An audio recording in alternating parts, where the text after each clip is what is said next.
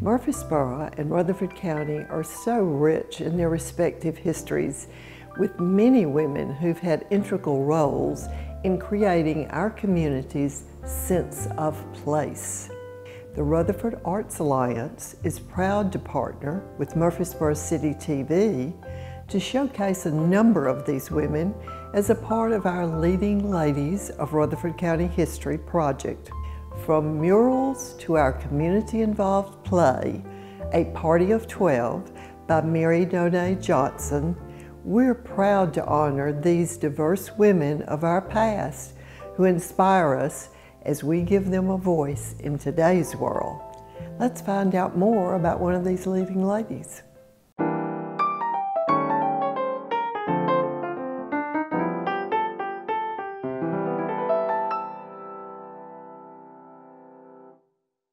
Born in 1863, Willie Betty Newman was an American painter and Murfreesboro native. Her journey to being an artist took her to France and back. She was noted for her portraits of President James K. Polk, John Bell, and many others. Dr. Henry King Butler is an admirer of Newman's art and tells the story of a leading lady not many know. I'm so excited to have my friend, Dr. Henry King Butler, to chat with me about his admiration for a Murfreesboro native and artist, Willie Betty Newman. Henry, I didn't know about Willie Betty Newman before. Tell me about you and your family's relation with her. Thank you, Andrea. My family, actually, it dates back to my grandmother, who somewhere around 1903 or 4 bought this picture. And that's where my story begins, because grandmother had this picture hanging in her living room, very proud of it. And anytime I'd go to see her as a small boy, she'd say, "Yep, that's a Willie Betty Newman, and she's from Murfreesboro." I heard that a few hundred times. So the first artist I ever heard of was Willie Betty Newman. And I think grandmother may have bought it from her, because grandmother was in school in Peabody in Nashville, which at that time was in downtown Nashville, and at that time Willie Betty Newman had an art studio over on Broadway. And I'm not certain that she did, but it dates back to 1903, 1904 in our family. And your grandmother's full name? Mary Gerhardt. Okay. And she was at Peabody when she got introduced to I didn't her realize work. Peabody was downtown Nashville before it moved out to Vanderbilt. Interesting. Yeah. She dearly loved this picture, and we got it when she passed. And tell me where the setting, I mean, do you know where that is? This was in Brittany, France, and Willie Betty, was actually in France from around 1890 to 1902. She was studying at an art school in Paris, the Julian Academy, and I come to find out that frequently the art schools in Paris would close in the summer, and many of the students would go to Brittany. And there was a whole colony of students and artists at that time who would go to a place called Pont-Aven and also Quimberley. And so she spent a fair amount of time there. And this painting was obviously of an interior of a small cottage in Brittany.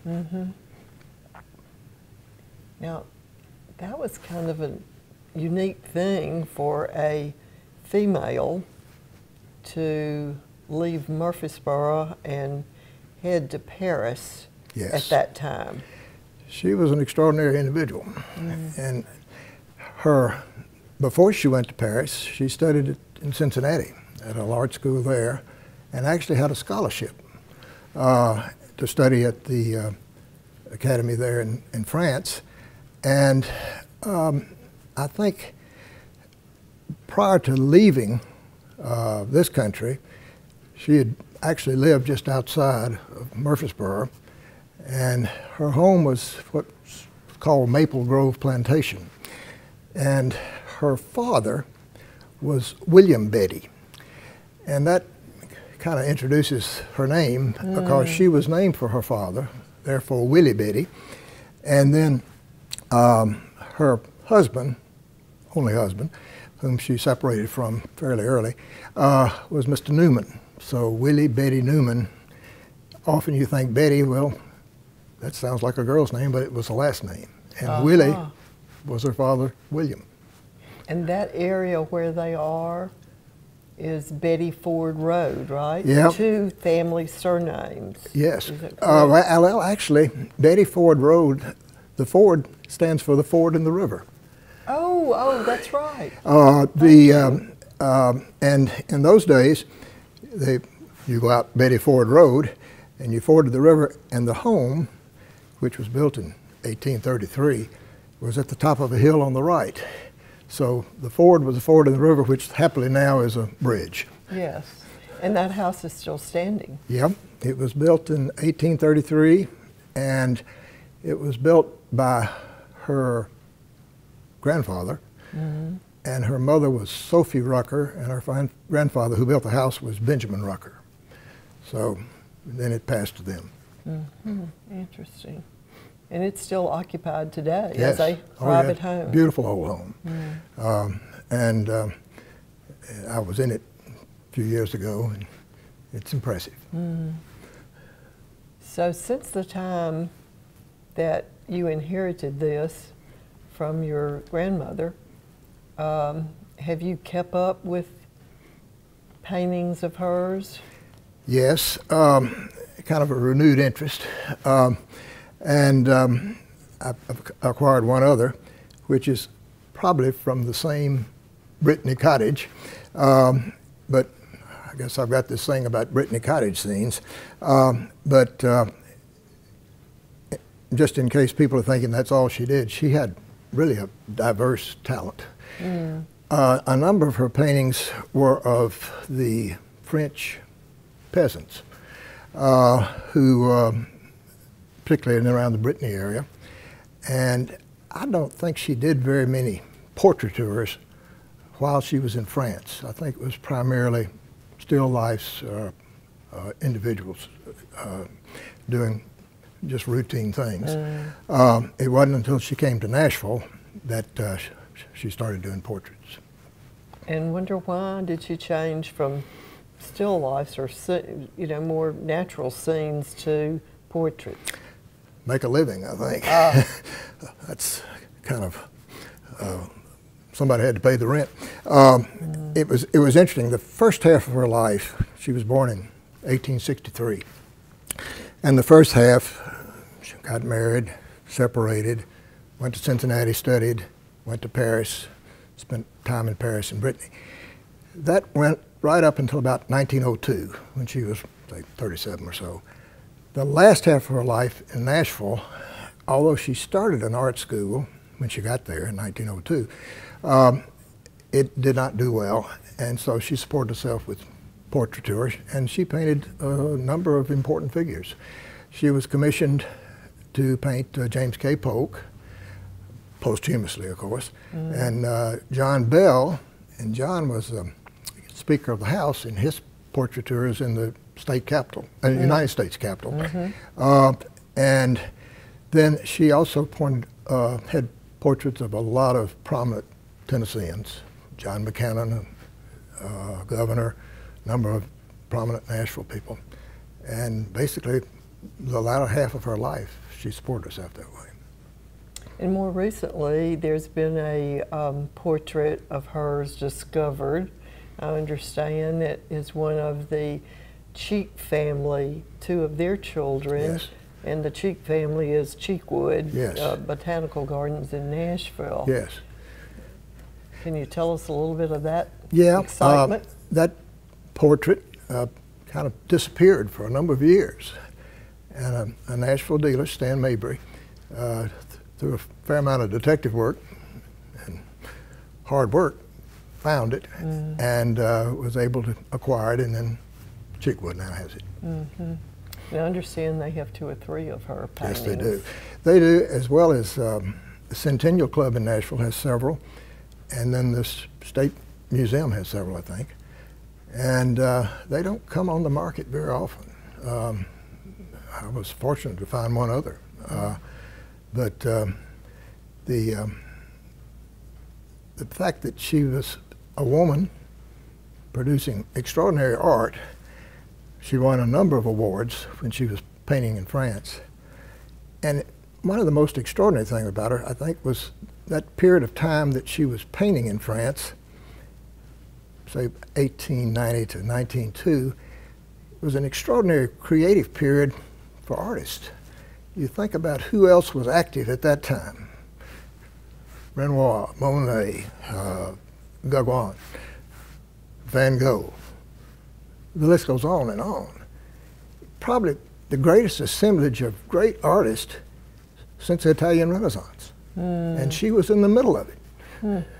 So it was a rarefied air that she was breathing at that time. And all gathered in that holiday place somewhat. Yeah, many would gather in Brittany. Yeah, they almost all of them did something in Brittany. It was almost a rite of passage. And then, of course, Gauguin, Van Gogh went everywhere. But it had to be a very heady experience. And you wonder why she left. I don't know. But she went from that to portraiture. And I understand she really was never financially successful during that period. No. I think the portraits were supportive, but a lot of her earlier work in Paris and all, I'm not sure that was very profitable. And I guess portraits were more profitable because then you didn't have photographs or digital cameras, and so to record your children or a family member, you had to commission an artist to paint them. In addition to inheriting artwork, Butler has also had the fortune to purchase one of Newman's pieces. And Henry, this is the painting that you personally have acquired of her. So tell me the story behind the acquisition. Yeah. Well, obviously it's another Brittany interior scene. Sounds like I have some kind of thing about Brittany interior scenes, but I thought it complemented the other one so well I wanted to have it. I got this from Stanford Gallery, and I've only had it 3 or 4 years, but had a few things to eat on it. That always appealed to me.